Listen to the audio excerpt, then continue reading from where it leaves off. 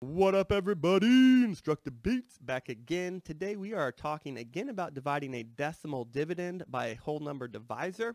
But today we are talking about if that number is a two-digit divisor. This is our video number 3 for Dividing Decimals playlist. We hope you'll check out the other ones and stay tuned for videos 4, 5, and 6. Let's dive right in. Your objective today. Today I will be able to divide a decimal dividend by a whole number divisor with 2 digits. So our divisor, the difference between last video and this video is that our divisor is going to have 2 digits. Please check out our dividing and actually it's just our decimal song. We talk about adding, subtracting, multiplying, and dividing here. But we're going to go back to the same lyrics, right, that has our teaching points in them. Division's like magic poof. If it's in the dividend, you raise it to the roof. And that's what we're focused on again today. So just like we learned last video, if the decimal is in the dividend, you raise it straight to the roof. All right, so I want to put 2,312 inside my dividend in 5/10, right? And then I'm going to put my divisor, which is 25, on the outside. And just like I was doing this with just whole numbers, I want to make my easy multiple sheet because I have a 2-digit divisor right here.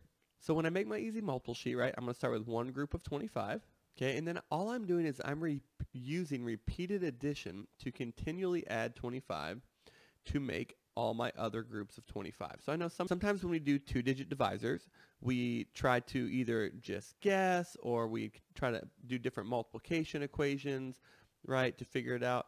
Well, all I'm going to do is I'm just going to use repeated addition, which is multiplication, to continually add 25, right? And I'm going to stop when I get to 9 groups. Now, if you notice, I'm circling my groups and I'm labeling them so that way I can easily use them when I get to my division equation.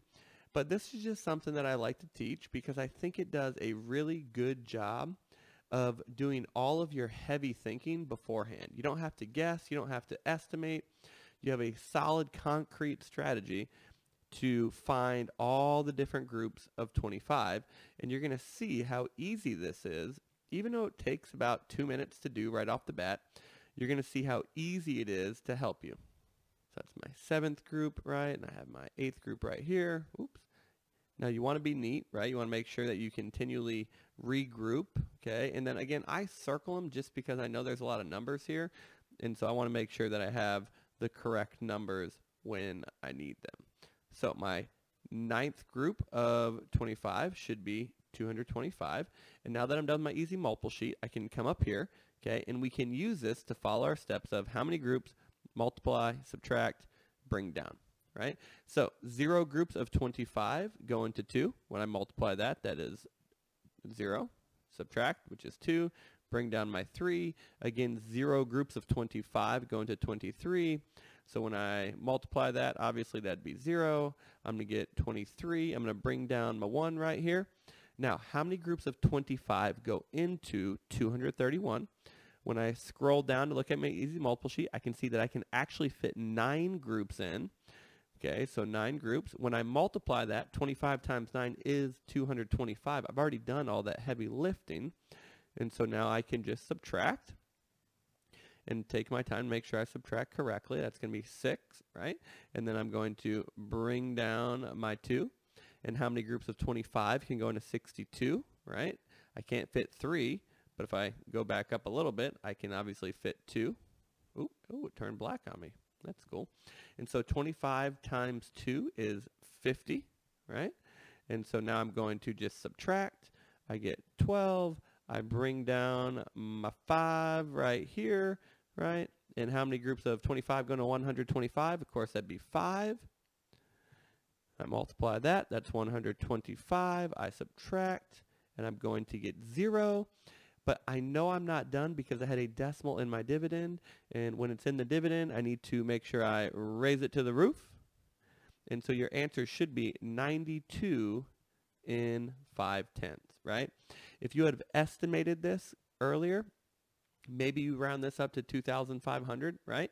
Which means 2,500 divided by 25 should be about 100, which makes you know that your decimal, right, needs to be in between the 2 and the 5. Just in case you forget, you can always use your estimate to make sure your answer is reasonable. but then you can just, oh yeah, I forgot to raise it to the roof, right? So let's try a U-try. Go ahead and pause this one, okay, and make your easy multiple sheet, solve it, and then push play, and let's see how you did. Hopefully you just paused it and solved it, so let's go ahead and check this out. So my first thing is I'm going to just set up my problem, right? I know I'm dividing by 14, okay, and I have a decimal in the dividend, so when it's in the dividend, you raise it to the roof. So I'm going to raise it straight up to the roof, like I'm at a party. Okay, and I have my decimal right there, and then I would make my easy multiple sheet over here. I'm going to go ahead and make my easy multiple sheet, but I'll fast forward it, and then you can pause the video if you need to, just to double check your easy multiple sheet. So my first group is 14.